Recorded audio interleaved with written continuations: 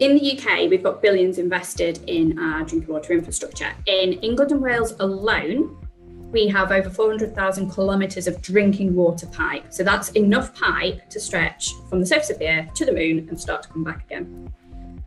That's what we're distributing our cleaned, treated water through to consumers. That presents a vast surface area, which I estimated the area of, and it's greater than some of the small European countries. So that's a big area that biofilms can form on.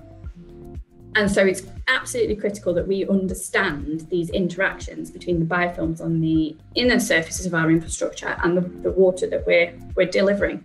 Drinking water quality is integral to our lives. So while the research that we do is industry facing and is very focused on public health and water quality and infrastructure management and understanding the biofilm interactions within our drinking water infrastructure to enable water providers to be able to better manage those systems, it's ultimately, all of that is about safeguarding water quality for the future, which actually is about protecting public health, and therefore it's relevant to every single one of us.